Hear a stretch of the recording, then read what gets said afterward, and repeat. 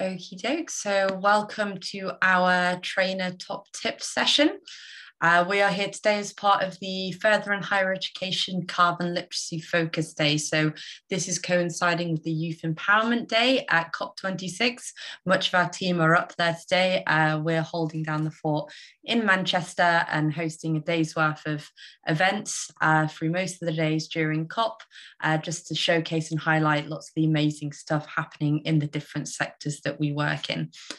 So we are here live on Zoom today. We're also streaming throughout the day on YouTube, and this session will be recorded. So we're here today to give you some top tips and advice to any trainers, whether you're new or experienced. And we have here, as well as myself, so I forgot to introduce myself. I'm Chloe. I'm Higher Education Coordinator at the Carbon Literacy Project. I'm also a certified trainer. I used to deliver training as a student and then as a staff member at Manchester Metropolitan University. We're also joined by Anna, a student trainer and our fantastic higher education placement student from Manchester Metropolitan University. We're joined with Will Moody, who is a student trainer at the University of Cambridge. And then we also have Matt Woodthorpe here, who is a trainer at EAUC Scotland. So Anna, if you could just click through the things I wanted to talk about.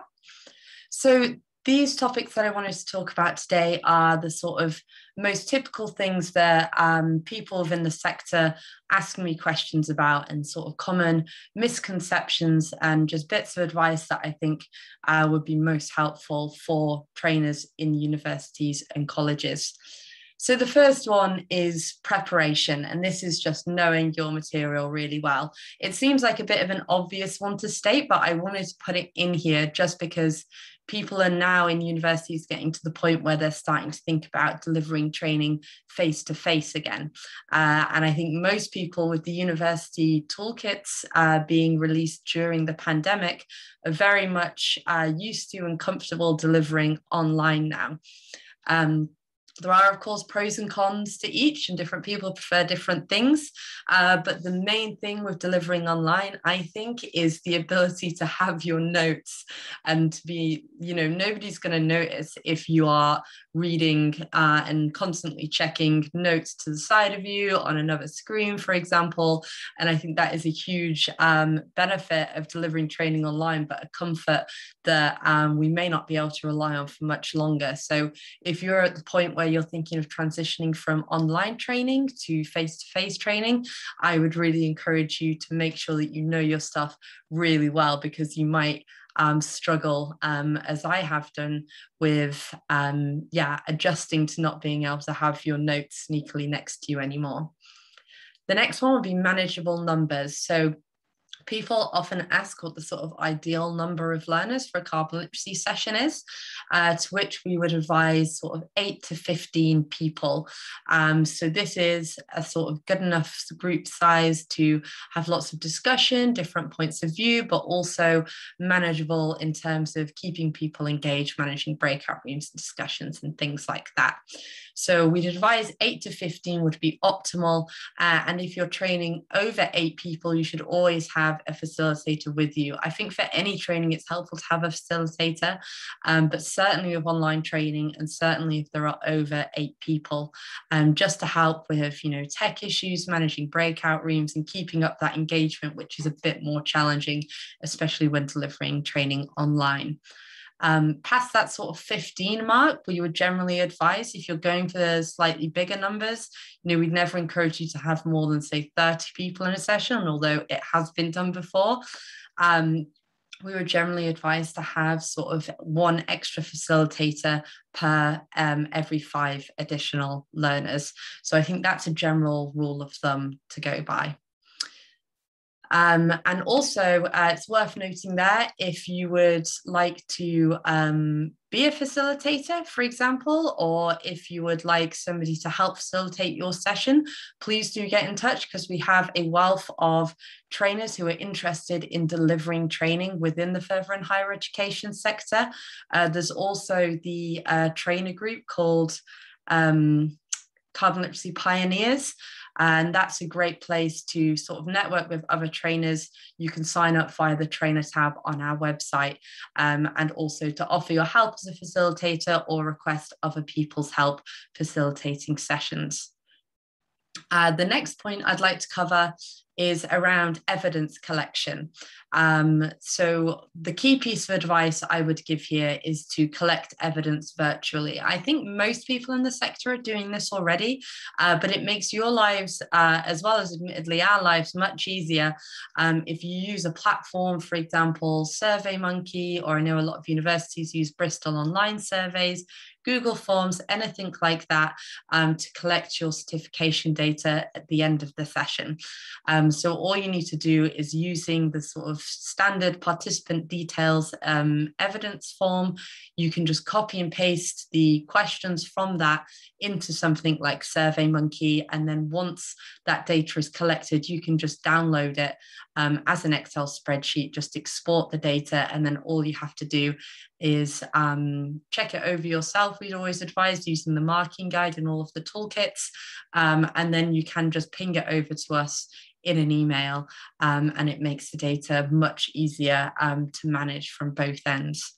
In addition to that, I would say as well, if you can allocate time during your training session to gather that data and for learners to complete their evidence form, then that would be fantastic. From my experience as a trainer, when this hasn't been done, it can be a nightmare sort of chasing up learners and trying to get that evidence form off them, and can create a lot of unnecessary admin that could have been avoided. It also ensures that as many learners as possible get certified at the end of the training. And lastly, it makes it easier for you to sort of manage and keep an eye on the sort of pledges that people are making. So again, referencing that marking guide that we have, you can sort of check against that and make sure that the learners in your session are writing sort of appropriate things that aren't going to result in getting their certificate brought back to you and having them ask for more information, which is, of course, again, more admin. So we never just flat out fail a learner if their pledges, for example, aren't sufficient. We'll just ask them for more information and give them another opportunity to get that certificate. But if the learners are doing that in the session, then you have the opportunity to sort of discuss people's pledges with them and gently push them sort of in the right direction and make it clear what sort of pledges that we're looking for, so that they can hopefully get their certificate at the end of the training. And lastly, just on the topic of pledges again, so it's quite different how we would mark staff pledges compared to student pledges. So you may have seen on our website and previous slides, etc., that we want all actions to be taken in the sort of context of where the training is taking place.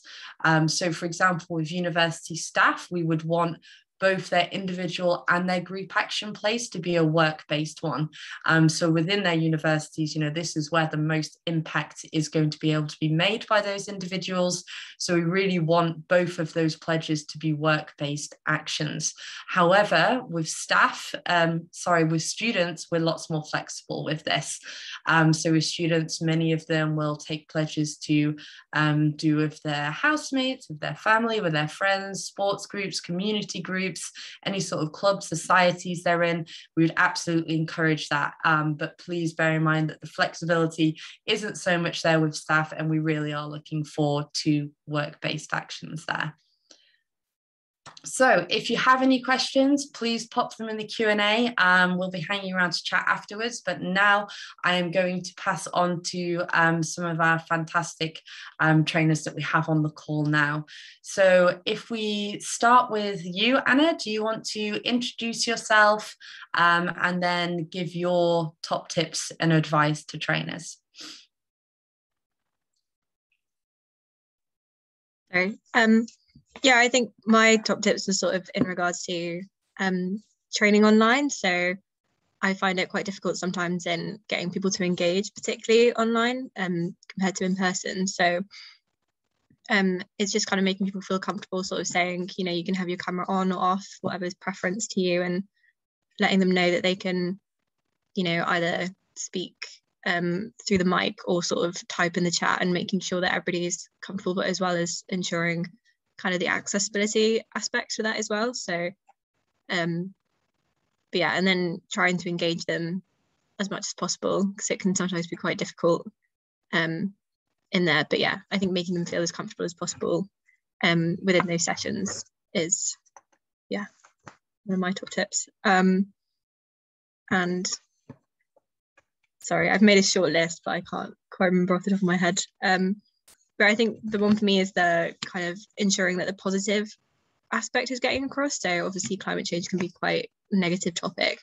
And I think the best way is to sort of address the issue that it is a negative thing, but then ensuring that you end on the positive note of there is hope and there is action that you can take to make things better. So I'd always suggest doing, you know, highlighting the kind of bad aspects, but then making sure that you end it on a high note rather than the other way around. So, yeah.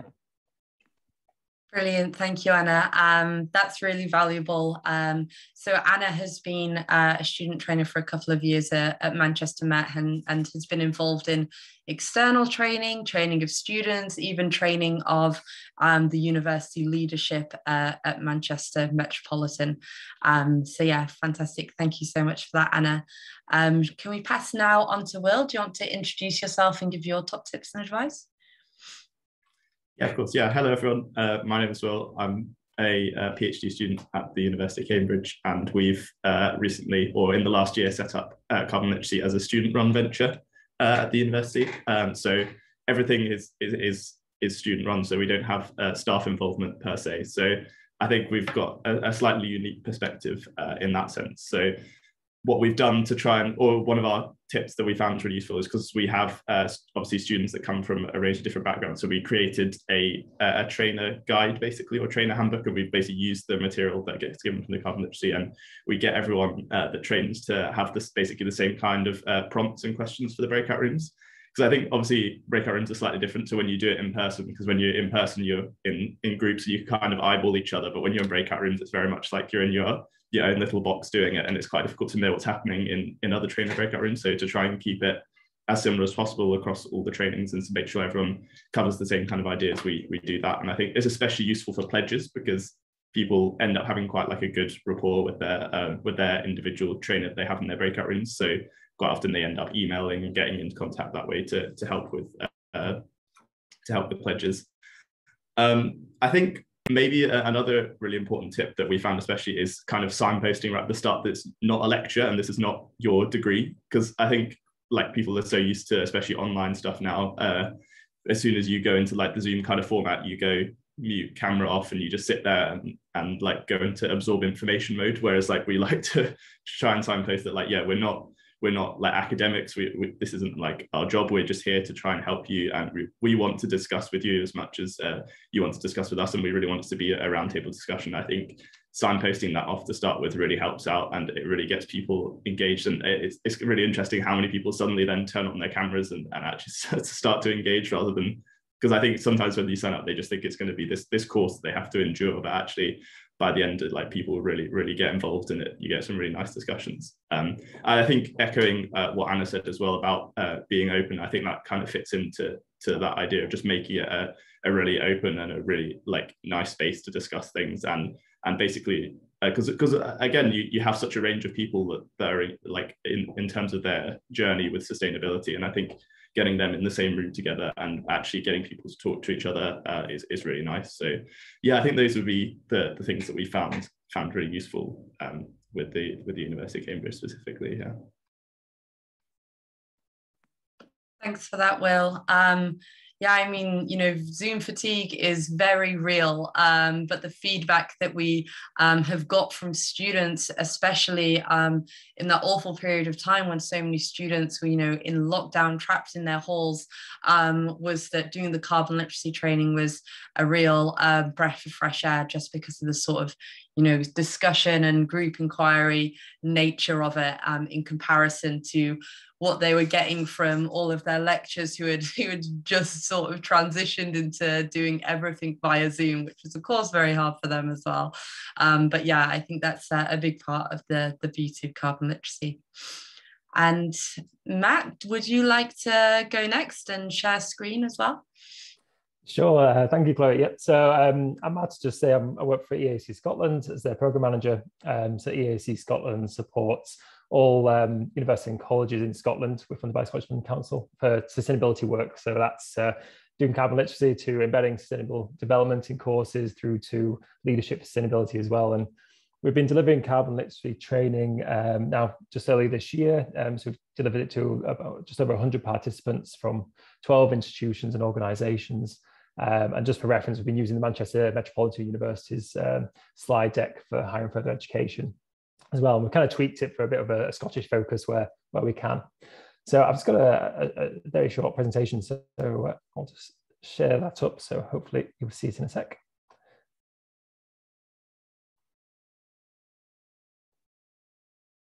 So hopefully that should be good. So this is based on our experiences to date, and I'll just share 3 of the team's trainer tips, though they don't come in a particular order. So tip 1 from us is to use up-to-date data from robust sources. A core part of carbon literacy training is participants having access to scientifically sound, robust data that's presented in an accessible and engaging way. And we feel that is actually shared, and it's a strong underlying expectation from participants as well when they join the training. We've heard from participants during or after the course reflecting that they've been hesitant to communicate about climate change for fear of saying the wrong thing or unsure of what to believe when there are so many conflicting media pieces out there. So we as trainers can acknowledge it's a really congested and evolving space. So as a trainer, we have to regularly check our training content to make sure that it's robust, that it's transparent, and it's up to date as possible. As a result, participants have said they feel more confident in developing their own sustainability knowledge and interests, and or signposting resources to others. In case you haven't come across them before, I really recommend checking out the Carbon Brief and Our World in Data. These are really good websites with transparent data sources, and the data is often displayed in a very engaging way, so people can often play with the data sets, which I think is really key again, and it really emphasizes what carbon literacy is about in terms of engagement, exploring sustainability. I've also added SSN and EAUC Scotland as well, so particularly if you're looking for college or university emission profiles. Since 2015-16, every college and university in Scotland has had to report to Scottish Government its emissions, and these are all displayed on the SSN website. If you're looking to profile as an example one institution, I really recommend University of St Andrews, as the latest data, they've included international student travel and also procurement emissions for the first time. And also Glasgow Caledonian University is another good example. And just here, this graph is to illustrate that data can change quickly, even within the higher and further education sector. So here is a figure from our latest Scottish College and University sector emissions report, which we published this summer. If we were describing to participants the scale of emissions between Scope 1 and 2 5 years ago, I'd be saying that emissions from electricity were slightly higher than emissions predominantly from heating buildings. However, fast forward just 5 years, and we see that the Scope 2 emissions are now less than half of Scope 1 emissions. And we also see the growing emissions in Scope 3, which is mostly due to institutions expanding what they're reporting.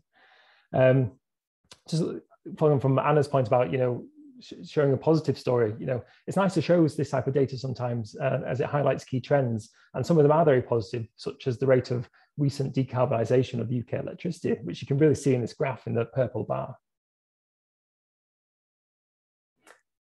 Tip 2 from us is engaging with institutional sustainability leads in advance of delivering to staff and students the carbon literacy training. We found this has a number of benefits. For example, it improves the relevance of the training to participants, as you can incorporate institutional net zero plans or sustainability strategies within the slides. An even better approach, particularly if you're delivering to larger groups, is to actually ask the sustainability lead for the institution to sit on the training and give them the opportunity to present materials. We found this really beneficial recently at EAUC Scotland, as we're just finishing delivery of carbon literacy training to 75 managers within a large college. And by inviting the sustainability lead at the college to join and engage in discussions, the training was actively creating new connections within the college that didn't exist before. And as a result, people might feel more confident dropping the sustainability lead an email in future, now that they've actually met virtually in training.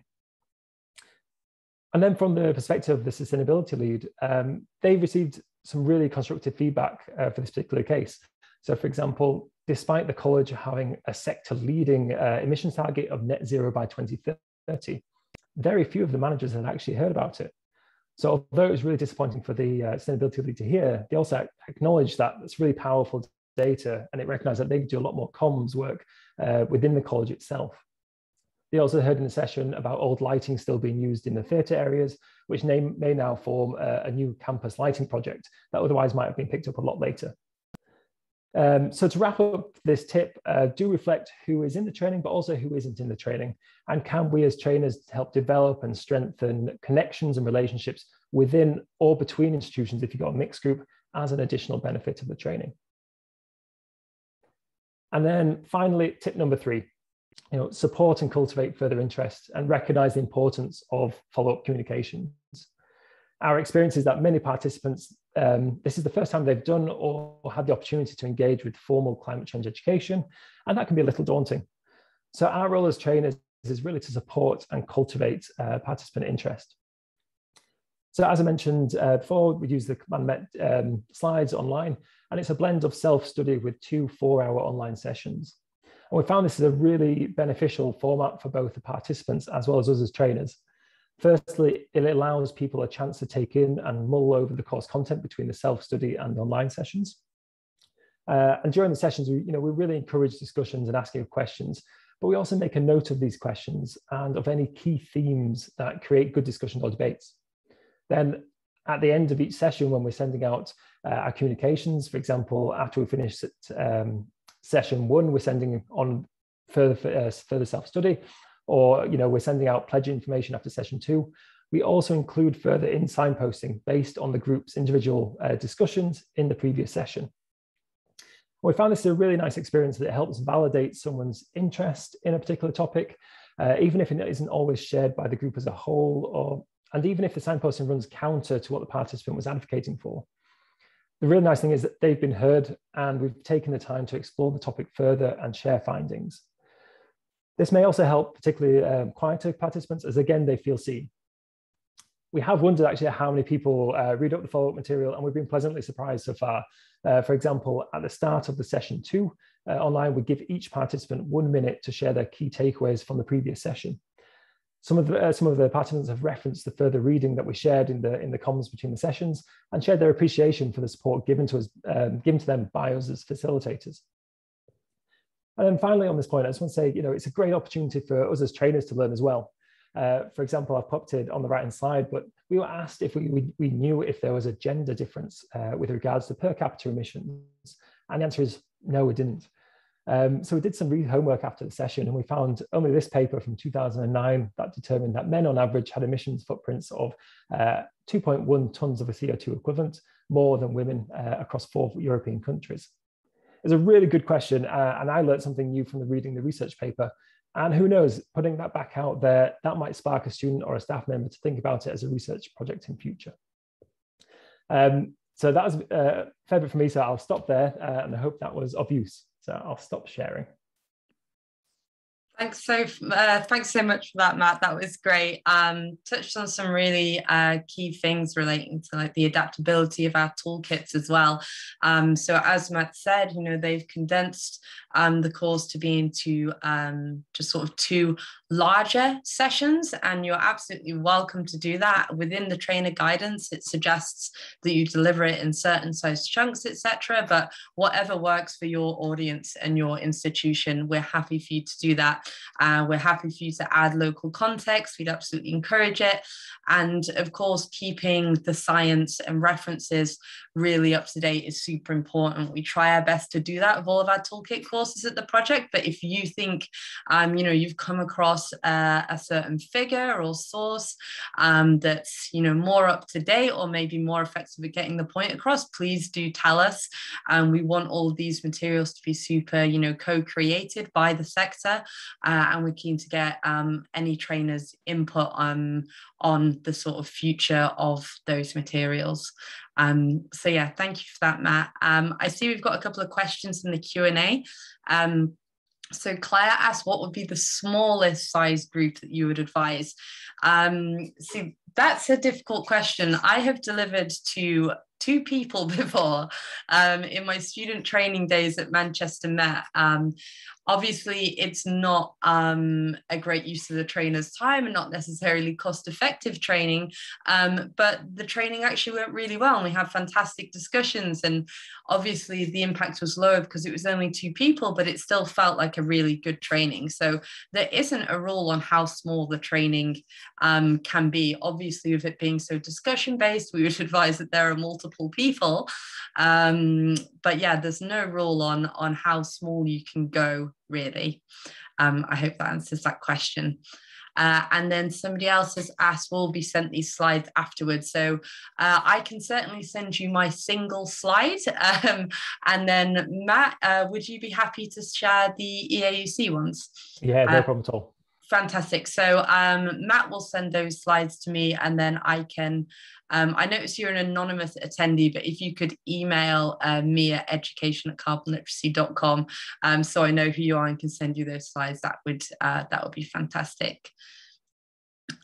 So now I'm not sure if there's anything else that our trainers in the call wanted to share, or as well, if there are any trainers in the audience. Obviously, if you're on YouTube or something, we can't hear from you, but if you're in the Zoom audience, then we can unmute your microphone if you wanted to chat. We're happy to hang around for a few more minutes. I believe the session is booked until 1:45. So if anybody else has anything they'd like to ask, please do let us know, if any of our trainers on the call want to add anything else.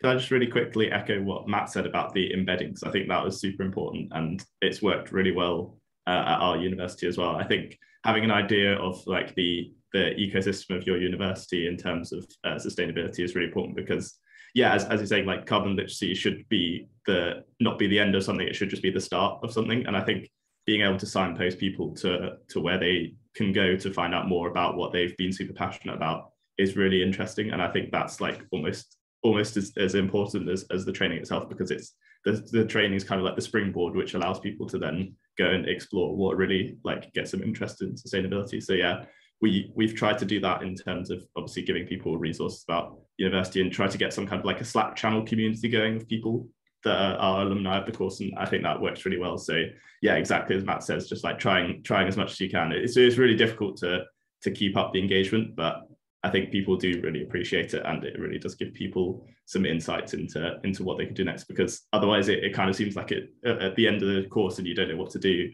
it can feel a bit daunting. So I think helping people as much as you can to take that next step is really great. Yeah, absolutely. It's part of the carbon literacy standard that we accredit courses against, that we want in all training materials to have, signposts to local initiatives, or in the case of a university, things that are happening at the university.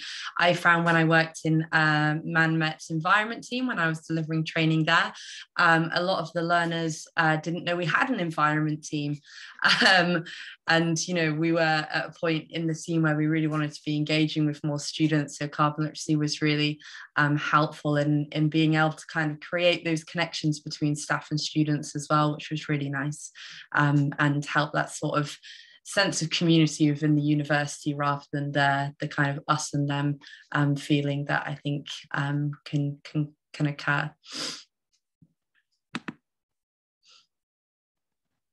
Oh, we've got a couple more questions in. Anybody else managed to split cohorts? So Susie, are you talking about splitting academics and students, or having academics and students within the same cohort?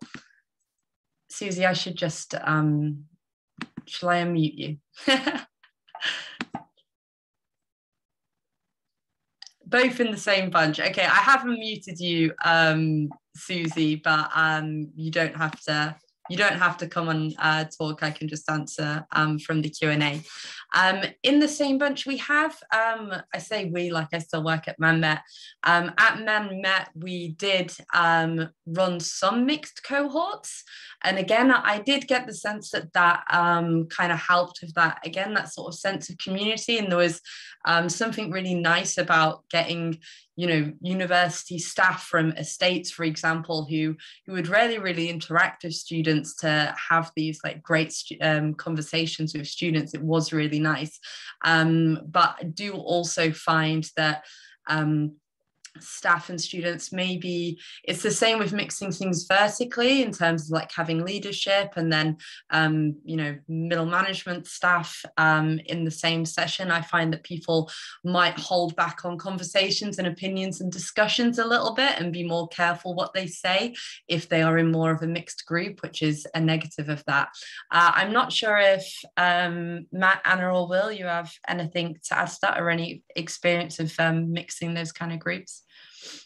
I think, so personally, it's quite good because as a student at my university, there's, like, as you said, like lots of students weren't aware that there was an environmental team. And I feel like there's many things that I don't know as a student that staff are doing particularly, and things that are going on that when I am in carbon literacy training sessions with staff, like the amount of things that I learn and different things, I think there's quite a gap between sort of students and university staff, unfortunately, in terms of kind of what's happening with the climate action things that are going on at the university. So I think it is quite beneficial in combining them, at least in some way, because obviously it's all about, you know, like getting everybody together, working towards the same goal. So I think it is really beneficial having everybody's voice in the same room. But I think, as well as Chloe said, you have the slight negative side of people might feel unable to say certain things because of the difference in people's like levels, I suppose, within the university or the organisation.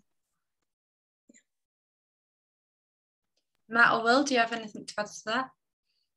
Yeah, I was just going to say at the University of Cambridge, we've done, we haven't quite done stuff with students, but we've done undergrad, postgrad and postdoctoral research as well. So we've not quite gone to the staff, but we've managed to get the mix. And I think, again, yeah, it works really nicely because you get a diversity of like age as well as everything else that you would get with carbon literacy, which I think is really nice. The other thing that I would say is, like, I guess if you were including staff, you'd probably just have to adapt some, or at least for us, because ours is quite student and postdoc focused, just adapt some of the material and signposting for the staff, because it would be different for them. So stuff like student societies and things like that, you'd have to come up with some alternatives and ways for them to get engaged, so they don't feel disengaged or that the course isn't for them because it's just student focused. So yeah, I think it's definitely doable. And I think, like Anna said, having people conversing that wouldn't normally converse is great. It's just making sure that it feels like it's for them as well as for students as well. So I think as long as you've done that, it's a really great idea. Yeah, I mean, from EAUC Scotland perspective, we haven't had student and staff mixed groups. Like, I was kind of maybe just build on this discussion and Susie's point in the Q&A as well about some colleges liking to mix senior staff, technicians, support staff, etc., or keep them separate. Not necessarily a tip, but a reflection that, you know, we've done sessions where it's multiple institutions and staff joining a session. We've had more recently, you know, this one college where all the managers are joining. And it does create different dynamics, not necessarily better or worse than each other, but just different. And what we find maybe is that with the mixed groups, if you have multiple institutions, you don't necessarily have the formal hierarchies that might occur in an institutional session. So you might have a senior leader being challenged by a support staff because they're on different institutions. So they feel like that formal hierarchy can be ignored a bit more, which is really nice. And an example, for example, we had a senior manager who was quite strongly believed that you shouldn't tell people what to eat, but he was in control of the catering contract. So it was recognized by other people in the groups that, well, actually, by you not choosing to reduce or look at what's in the college's menus, you are making a choice for people. You know, you can't ignore that. And it's interesting because I think if that happened within the college staff, that debate might not have occurred, but because there was people from different areas, they did. But then on the flip side, if you have everyone within a college joining the session, you do get those new connections starting, which are really powerful. So again, I'd put it as, you know, there's benefits to both rather than there's negatives. It's just different.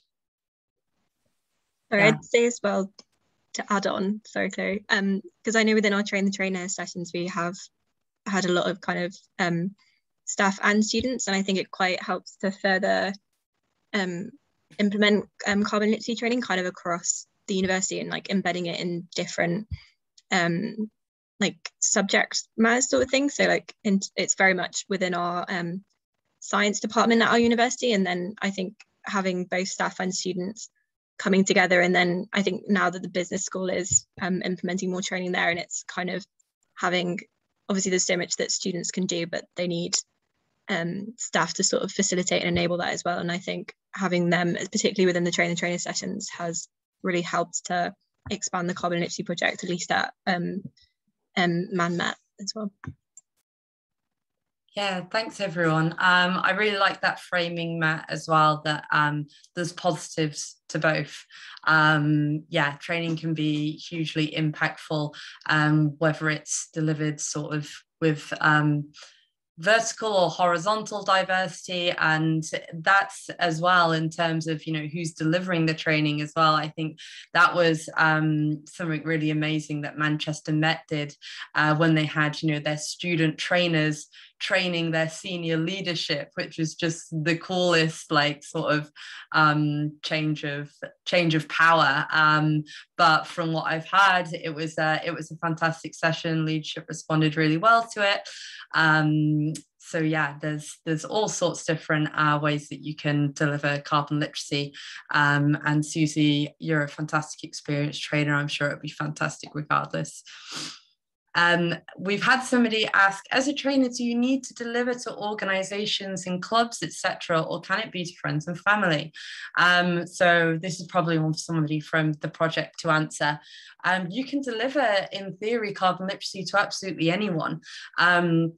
If you are a new trainer and you want to deliver to friends and family, we'd absolutely encourage you to do that. There's lots of training that happens within community groups. It's not all in sort of workplaces and things like that, and it's not all in universities. So if you're in a position where you've got, you know, friends and family you want to train, you can definitely do that. I would advise, if you haven't already, to get in touch with us just to make sure that you're up to speed on the sort of admin procedures around getting your learners certified after the course, and other things you might need to be aware of as a trainer when delivering it sort of independently outside of a workplace. But yeah, there are no limits really to how you want to deliver carbon literacy and who you want to deliver it to. You'll just need an accredited course with you to do that. But yeah, if you get in touch, then we'll be able to advise further on that. I think that's all of our questions now. Anybody else? Sorry, could I just add on to obviously what Matt was saying about ensuring that the data is all up to date? I think it's really important to also ensure that you really understand it as well, because I know within our training there's, like, you know, big graphs with all these like lines and numbers on, and it could be quite overwhelming trying to get, like, absorb all that information. Even as a trainer, I find it quite difficult to get my head around as well. But obviously it's a really important part of the issue of climate change, and also understanding it and then realizing the magnitude of it as well, I suppose, and then taking action. So ensuring that you as a trainer really understand, like, not just, you know, all the obvious like facts and things, but also the figures and graphs that you're showing as well, so that you can explain it in the best way that everybody can understand it really well and go away like knowing exactly all the ins and outs of it. Yeah, definitely, Anna, that's brilliant advice. I think one of the other beauties of carbon literacy is that you know, you're not supposed to be an expert, you're supposed to be a facilitator for learning. Of course, you should know all of your material and every figure back to back, but you know, you are always learning alongside the people in your session. And I think we've all echoed that today, is that you know, you always learn something new from the participants, and I think that's a really lovely part of it. But I think particularly when delivering in higher education, it can be difficult to not be seen as an expert. For example, if you're delivering to a group of academics, they will probably expect you to be an expert, and it's kind of harder to play and enjoy that kind of I'm not an expert, I'm a facilitator for learning approach, because I think there is more of an expectation to have that expertise within higher education, which makes it all the more important to really know your stuff and everything that you're delivering, especially when you're using one of the pre-made toolkit courses that you might not have written yourself. I think that's everything. Yes, it is. Well, we've got a couple more minutes left in the session, so if there's any more last minute questions that people want to put in, please do so. If not, next up we have an interview with Steve Frampton, who's the Climate Commissioner at the Association of Colleges, and we're going to be talking all about what's happening in further education relating to carbon literacy. But yeah, still a couple more minutes if anybody else wants to post a last minute question. We'll also have as well myself and Anna at the end of the day, just loitering on Zoom for anybody else who wants a sort of informal discussion or ask any more questions. That slot was supposed to be with Queensland University in Australia, but time zones meant that they couldn't partake live, and they couldn't in the end get together a sort of pre-recorded presentation in the end, unfortunately. So they're going to be featuring in the next kind of day like this, but in place of that, myself and Anna will be here for any more chats or questions anyone. So I think that's it for everyone. I think we're all chatted out now. So we'll end this session and move on to the next one. Thank you so much, everyone, for coming, and thank you so much to our amazing trainers who volunteered to share some of their wisdom today. It was a really nice session. You'll be able to watch it back, and I will share the slides for anybody who wants them. We'll be using clips from this on our website and in social media and stuff like that in the weeks to come. So yeah, thank you so much, everybody, and we'll see you at the next session if you're coming to that. Good, everybody. Cheers, everyone. Goodbye.